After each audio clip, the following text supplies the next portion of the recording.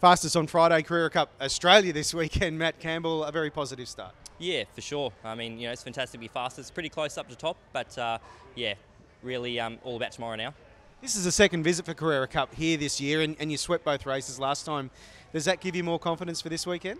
Yeah, absolutely. I mean, I really enjoy this circuit. It suits the cars so well, so have a lot of fun here, and hopefully we can have another good weekend.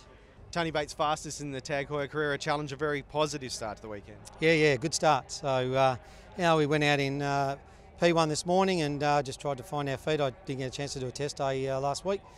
So we upped the ante in P2 there, and I think we're a fair way down the road, which is always nice to start the weekend.